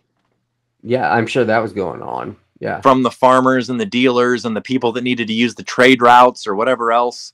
Yeah. And so, you know, in the 215 era and in the illegal era, it was much smaller, but it was also much more profitable. And so if you stayed hidden, you could kind of do what you wanted. Yeah. Now I think they're trying to trick us by being like, okay, we'll give you what you want, but it's only kind of what you want. And it's basically us taking most of what you want, but we'll take away some of the fear of you getting in trouble. And in return, you'll give up your hope. Yeah. And allow us to just, you know, to just take this over from you. Yeah. And so we got the growing side. We'll let you smoke, but we got the backside. You can smoke. Yeah. And so to me, it's like, until I'm able to grow weed in my backyard, like I'm able to grow cucumbers or tomatoes or whatever, like, think about before Whole Foods and before the 20 years ago when, like, the organic revolution really, like, took hold in America and got, like, more mainstream. Like, all the people doing all those heirloom vegetables and fruits and stuff were all a bunch of crunchy hippies. Yeah. And back to nature types and weird little farmers and stuff. Most people didn't even know that was going on. And little co-ops. Yeah. There was little co-ops. There was little things going on. There was small groups of enthusiasts that kept all that stuff alive until big companies were like, oh, people want this? Okay, we'll carry some. Yeah. Right. But in order for weed to have that happen, they need to allow the enthusiasts. They need to allow the people with passion. They need to allow the people with a touch of the tism, who get into it like that deeply and care that deeply about lineage and strains and history and old things to preserve it. How do you see that happening? That's what I just said. I think that we need to go from like we need to make it actually legal. How do we get lobbyists? I mean, that's how people get things legal. I mean, how do people like us, the strain nerds, how do we assemble? Well, we're in a dark be able to enact power. We're in a dark time in the moment because they changed all the rules on us by partially giving us what we wanted. Yes. And now everyone's realizing that was a little bit of like fool's gold, right? And where do we go from here? Yeah. And so probably what it's going to take is, what I think is going to happen is they're not going to really start to look at changing all the rules and regulations until the states start failing and get embarrassed. Yeah, I can see that. Like I've consulted on some pretty big projects here and there, and like when I talk to people in big ag, they just can't believe the rules and regulations and bullshit that we have to jump through. Oh yeah. They're used to being able at a large level to cowboy up and kind of do what they want with wide choices and latitude. And it's all based on being efficient and having good production models and this and that. But the hand of the government is pretty light, and that's what we need is we need a light hand. Right now we have a heavy hand, and there's people that are trying to steal it from us. And there's people in our community that are banding with them, hoping to help them steal it from us, but to get personally wealthy along the way and make it for them and their family. And all those people need to get mostly screwed. Yeah, it'd be nice if they did, but a lot of them are. I mean, let's put it this way, right? Like it is true. Yeah. I mean, you could talk about, let's put it this way. We don't need to name who, right? Like, who's he thinking about? Yeah. Would you want to be sued by Scots? Oh, no. No. Fear no. Like a massive corporation with endless money and probably lawyers that are $500 an hour. Would you want them to come after you? They win suits where they sound like they're the devil and they win the suits. Yeah. So some of these rich investors are like, you know what Bernie Madoff's problem was? He stole from other rich people. Yeah. And when they figured it out, they were like, oh no. I'm going to call up my $500 an hour lawyer, and I'm going to get his law firm, and then, you get dozens of people doing this. That's what's going to happen with a bunch of these investors when they find out that they poured their money down the toilet. Oh yeah. And they found out that a bunch of like non-ethical hustlers were sloshing their money around and not really treating it the right way. But do you think, do you think there's a chance that any kind of major corporation predicted that this is what would happen? Because in my opinion, I don't think that this is that out of the realm of logic for all having taken place. Like from watching how alcohol became what it was to now and stuff, and how many people ripped it off and got in the middle between the gray areas and stuff. Alcohol's a totally different scenario. It is a totally different scenario, but look at all the dirty middlemen in between and how many people that were like actually outlaws doing it got screwed in the end. That's the whole scenario.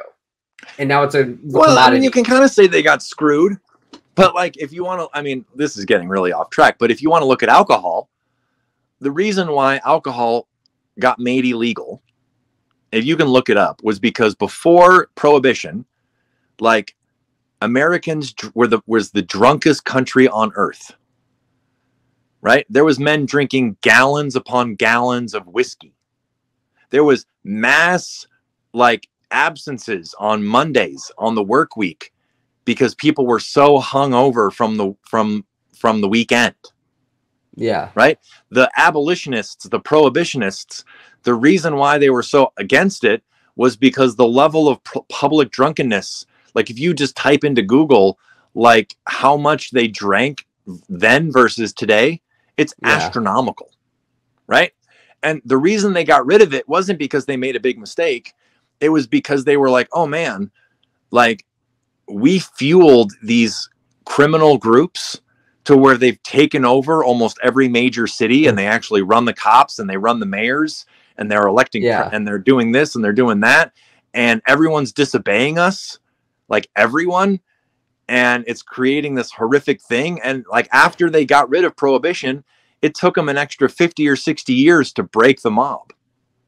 Yeah, I mean, I was just thinking like Kennedy, like I was all the way up into 63 and he was alcohol prohibition, like bootleg. Well, his dad, he was not him. Yeah, that's what I'm saying. But he had political effect all the way up until 63 to get his sons elected. Oh, and there's almost no doubt that the Chicago mob helped Kennedy get elected and helped him win Illinois.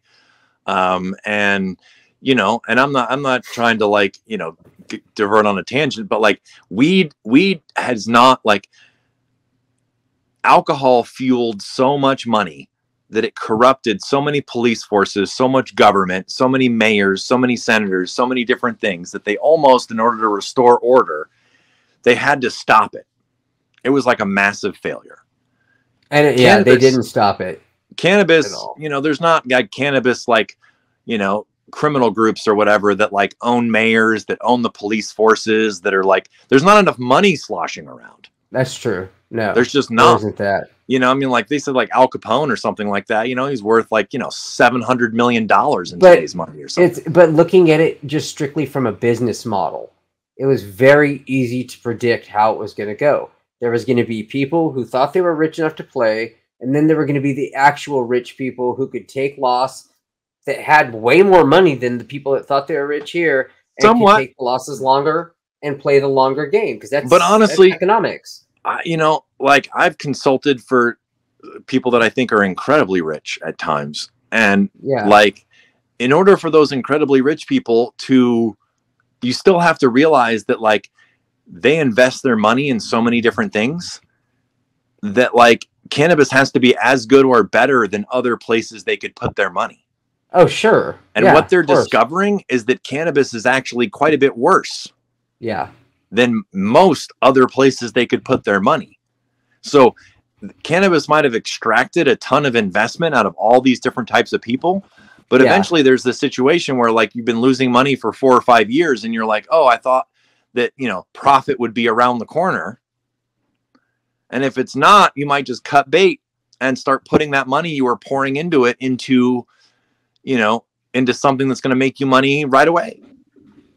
Yeah, that's what I mean. Like, it's economics. These guys outlast these guys. Right, but I don't think there's... And they predict that. I think there's people that are trying to outlast others, but I think that there's a lot of losers that thought they would be in the outlast category. Well, that's economics. The guys that fall out never think they're going to be the ones that fall out. They always think they're the richest in the house.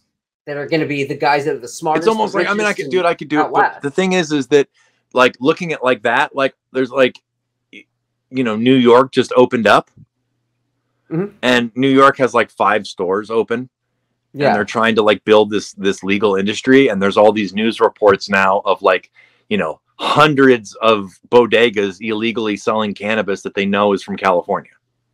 Yeah, that makes sense. Yeah, and they're like, how in the hell are we going to stop this thing? You know, it's like they don't get that. Like, one of the things that alcohol did that was vastly different than cannabis is that alcohol was made legal at the federal level when they repealed the amendment. So all 50 states made it legal, right? And that there were certain counties and there were certain places that are still dry to this day. In Arkansas and, you know, there's Missouri, there's some places in the deep South that are still dry counties and you can't buy alcohol. But right now, as long as there's legal counties, not legal counties, legal states, not legal states. It's going to be chaos and they won't be able to control it. Yeah. They just won't. Sure. I mean, look at Oklahoma, right? Oklahoma used to be one of the worst places to get caught with cannabis in the entire United States. You used to be able to read in High Times that people got caught with like 12 plants and got 50 years. Yeah. Right? Like, it used to be incredibly severe. And then they're pretty Republican. And so they're like, okay, we're just going to like make it legal and we're going to have almost no government regulation. Right? Yeah. And then they do that for a few years. And then they realize that like most of the grows are cartel or Chinese nationals. and they're using Oklahoma as a base to supply all the illegal states in the southeastern part of the United States and Texas. Yeah. And they're like, what the hell? Yeah. There's only 4 million people in Oklahoma. Yeah. But they allowed like 3,000 acres to supply like 4 million people. Yeah. And then they're shocked at diversion. What are you going to do? What are you going to do? You know? So, yeah. I mean, I think the fight right now is the people that care are hurting because the game has changed and it's hard to adapt to change that happens really quickly. And so the parts that Matt and I care about are, you know, I mean, we're for the small guy. You know, we want as much experimentation as possible. We want people to be able to, like, you know, pursue their little dreams or their little interests. And, you know, if you want to start a small company, you want to start a small business, it shouldn't take millions of dollars of outside capital. Yeah. Just to get a small one up and running and going. I think the first thing that really shocked me when I talked to the very first person that went from, you know, traditional market to legal was how much money it costs just to get the equipment for the government to surveil you via metric. Oh yeah. And I mean, I was like, you have to pay all this money just for them to snitch on you? There's farms in Santa Barbara that have to pay $800,000 to $1 million or more just for their licenses every year. Yeah, it's insane. Just for a 10,000 square foot license, which is the size of a, you know, basically a football field. I go back to my Robin Hood comment. I mean, just it's base logic. It's all bad. We know it as at our heart. We know we shouldn't be getting shut down like that. You know, so as kids. Honestly, what would happen is what I think would happen is that if they actually made a metric that worked and they drew like a big bright line where legal couldn't get diverted at all, I think 80% of the farms in the state would fail. Yeah. And it would be mostly the big farms. Yeah. Because they would be unsustainable. And it would be the smaller farms that are more nimble, that are better at growing, that could produce a better quality product that would honestly probably survive. You know, I used to think that it would be a couple big farms smushing everybody out. I actually don't think without exportation to other states or other areas, that's actually feasible. I think most of those things would fail. You live in an area where there is a demand for craft still, where there is a quantity of smokers that do care about quality and know quality in the first place to care about quality. But if you're in one of these many other cities that aren't one of the meccas of cannabis, it wasn't like that. A lot of people have never seen quality in the first place to know quality. Oh, I get it. Wouldn't get it. I just think that like a small family. So optimistic. I don't think I'm optimistic. I just think you're optimistic. I just think that all these big farms are surviving on fresh investment and diversion. Yeah, I agree.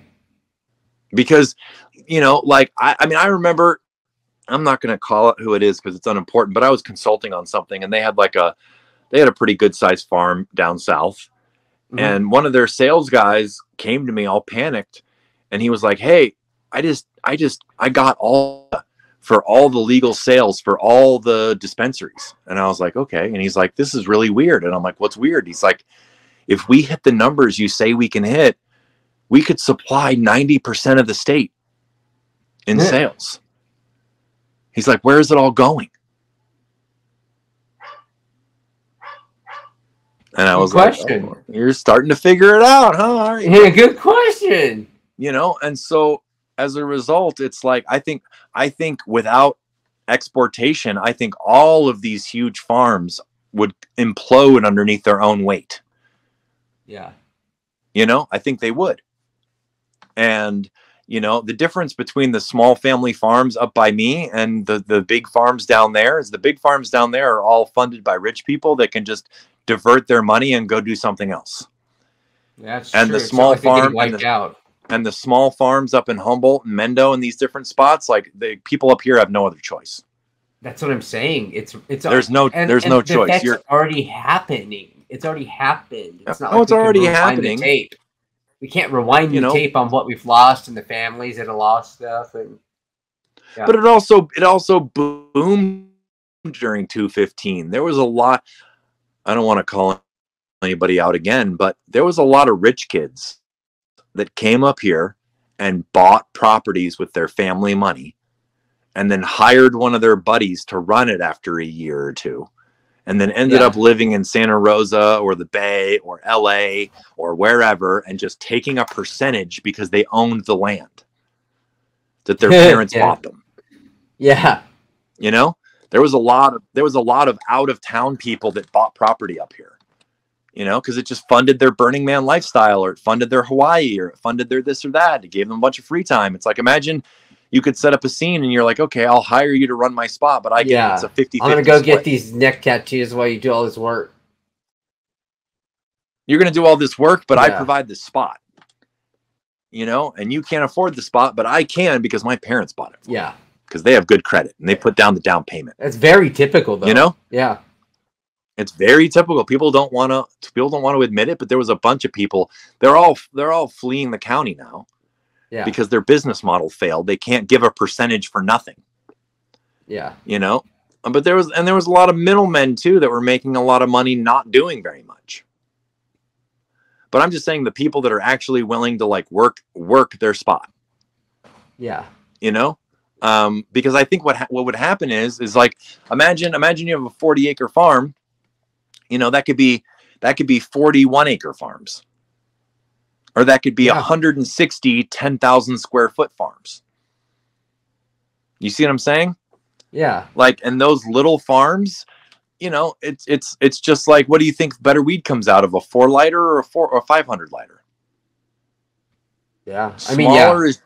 Smaller is generally better. There is like a size at which you're not going to be able to get craft anymore. Nobody wants to agree what that size is because everybody wants to call whatever project they're on craft. Yeah, you know, of course.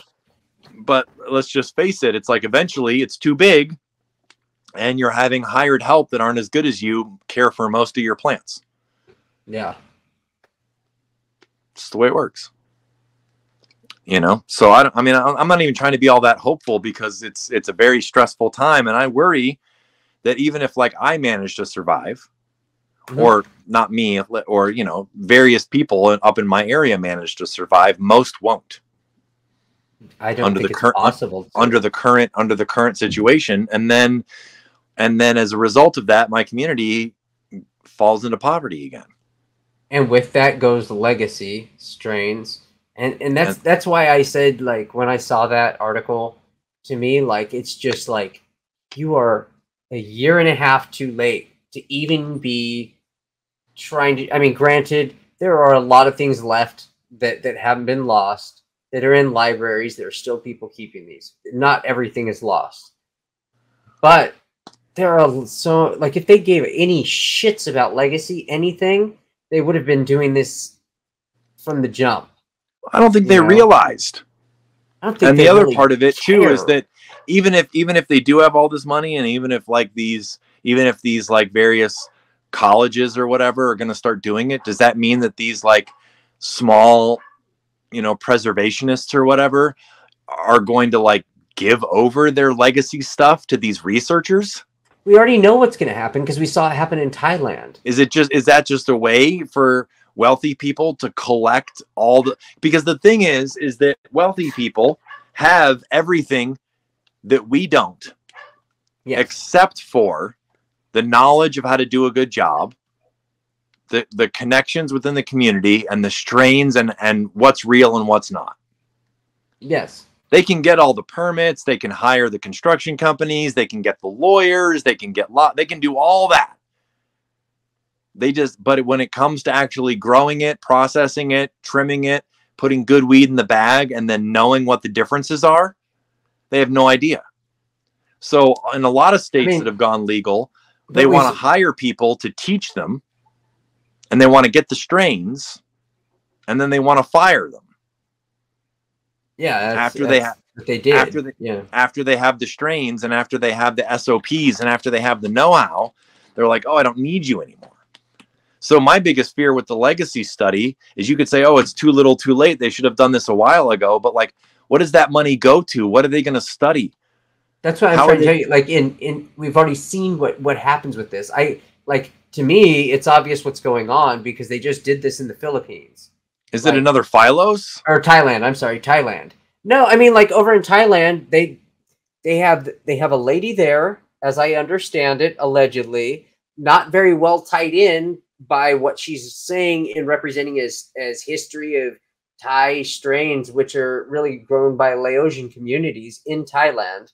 You know, they now have like 4 or 5 like land-race legacy strains that you could come get in Thailand only, as you know, like, and they use it like a freaking shopping thing, like a marketing ploy. And that's what we know, like in my mind, in my heart, I know where they're going with it. I should say, I shouldn't say we know. I think I know where they're going with it because we see the shit all the time. Like we saw people go to Oklahoma, and all the same people going to Oklahoma are now in Thailand. It's like how many? It just everything mimics each other. They cared about legacy strains in Thailand. It was a big deal. It made international news, real international news. And all of a sudden, they want to fund this thing for legacy strains in here. People got mad at me about Oklahoma or whatever, and I have some prejudice against it because someone I knew pretty well got in prison there for a very long time in the Grateful Dead era for weed. But you know, Matt and I used to joke a little bit that like every disreputable character in cannabis like fell upon Oklahoma as the great new hope. You know? Yeah. Yeah. And that's kind of what people are chasing is they're bouncing around to a new state and being like, maybe I can get 3 to 5 years out of it before the compression hits and I can make money and I can bounce around. Oh, and there's opportunity here. Oh, there's opportunity there. Oh, there's opportunity over here. And maybe there's a window where I can succeed before all these things I know are going to hit, and then I can bounce to the next. I just see like this be the opportunity. And I'm going to say this specifically as an example because it's something that couldn't possibly happen because it's going on in Canada, but like an opportunity for someone like the Bull Rider strain that they really have nothing to do with at all. And like, oh, this is a legacy strain. Hey, perfect time to market these two. Bam. Come get your Bull Rider at the fucking, you know, like, and nothing has anything to do with anything in the first place. And all the real legacy growers that have this stuff are like, cha, cha, cha. Yeah, sure. And all the scientists are studying that because they're like, hey, you know, and they're the ones who write the history books. Again, we won't name names, but like some of the same people that like ran towards the money first when in 2017 and 2018, when this thing started kicking off, there are probably going to be the people, if there's money involved, there'll probably be the people running towards and being like, I can help you with legacy. Yeah, I know everybody. I've got the whole deal. Yeah. Oh yeah, I've got a huge collection. You pay me this amount, and I'll grab these things for you. And it's like I don't care. You're going to pay me, so that's fine. Yeah. And by the time you figure out I haven't given you what you're supposed to get, who cares? Yep. And for any of those people, like prospective people that are in those positions to be hiring these people, if you see in these people's past resumes, like Colorado, Thailand, like all this movement through the cannabis states as they go, probably double think it. That's my best advice I could give you. Just double think it. Double do a second interview. Give second interviews, 2 interviews for that guy. I used to have this like running joke with friends that like my consultation thing would be that I would sit next to people and I would listen to the person pitch you, and then I would talk to them, and then I would tell you if they were full of shit or not. Yeah. I mean, it's a great way to do it. You can't tell. I can tell. Yeah. I'll be able to tell. Yeah. You know? And because it's like one of those things, like you and I know, like you can fake the talk to people that know nothing. Yes. But you sit down in a room with like me, or you like, not just like, I'm not trying to put myself on some pedestal, but I'm just saying you sit down with someone that's been in weed for their entire life and in these various circles and in these various groups and knows a lot. Yeah. You can either talk the talk or you can't. Yeah. And the thing that, again, I emphasize this almost on every episode, like it used to be more clear to everyone that these people that would sell these people on these ideas that hey, I've got this rare cut. It was really easy to then for a person to go, hey, there's X amount of people with this cut. Does this guy have this cut? He doesn't. Okay, he's a liar. Let's boot him out. It's very hard to do that, and for some reason, like I said, the disconnect's gotten further and further and further, and we need to try to seal that up somehow. And hopefully, it's one of those things where, like, if you in the normal world, let's say that like you want to hire an accountant, you can go look at their resume and you can see that they went to school for this. They got accredited by that. They passed this test or this board. They're actually like a bonded or licensed. And think about like even being a contractor with a contractor license. Yeah. You know, and a bond where like they have insurance in case they mess up your house or something, right? Yeah. There's nothing like that trade style or accreditation style yet with candidates, because we all come out of the shadows. Yeah, you need a breeder syndicate one. Boom. So right everybody can just be like, I'm good at talking and faking it. Yeah. No, for real. That's how it goes. You know, and a lot of the times when I've tried to consult for people, one of the most frustrating things is you give them good advice and they don't want to listen to it. No, I mean, yeah. Or they don't know who to listen to, or they're getting conflicting advice and they don't have the intelligence, not the intelligence, that's the wrong word. They don't have the knowledge of the scene they're in. Yeah. To know which advice is better. Yeah, and cannabis is super hard to do research in. Yeah, I almost said intelligence, but intelligence isn't the right word, because they could be super intelligent and knowledgeable about other areas. Yeah, exactly. They're just ignorant about weed. And that ignorance get used against them, because then it goes into like, well, who sounds good? Yeah. You know? Who puts themselves forward the most? Who raises their hand the loudest and has the best marketing? You know what I mean? Who has it, you know? Most of the people that ran towards the money first in 2018, 2019, they were like, we want to get rich. We're going to go sell our story. Yeah. And a lot of those people ended up bouncing around, because it ends up they sell their story, but then a year and a half, 2 years into it, they get fired because they weren't able to deliver. I mean, I've seen projects that are on like their 5th management group in 6 years. That's so wild. And that's like, they fire people because they're like, oh, these people aren't it. Yeah. And then they hire more people that aren't it, because they don't have a framework for how to tell. Yep. Okay. Yeah. So that's it for this week. Sorry for such an abrupt ending. We have power issues and glitches galore. So yeah, that's it from us. Again, thank you so much. Thank you for listening. Thank you for your time. You can join us and chat with Matt and I more on subjects you may or may not care about when it comes to cannabis. We have a breeders Discord breeder syndicate Discord that started pretty small and has been gaining steam. It's where a lot of people are chatting about a wide variety of subjects. Matt and I are both pretty active on there, and it's a way to connect with like-minded folks, and that's basically all it is. So if you want to find a little community to chat about your interests, we're a pretty good place. Yeah. So look us up. Matt usually does the pitch, but it's Breeder Syndicate 2.0. That works. And again, thank you for your time, and we'll see y'all soon. Peace. All right, perfect, dude. That was good. Yeah, I'm down to like 6% on my phone. I could tell you're petering out.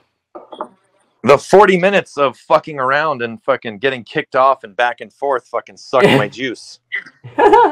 You really should admire. I had so much restraint. Want to sit at the table with the syndicate? Check out our Patreon in our link tree or description below. Our merch site is officially live. We have all sorts of shirts, hoodies, and goodies to sort you out, and shipping is super fast, and most importantly, the quality is top-notch. I've been saving old designs for years for this purpose, so please check it out, syndicategear.com. We also have an underground Syndicate Discord where we get together and solve old strain history together daily. It's an amazing community of learning away from IG, and it's an amazing resource for old catalogs and knowledge. We hope you join our union of breeders and growers. Come check it out.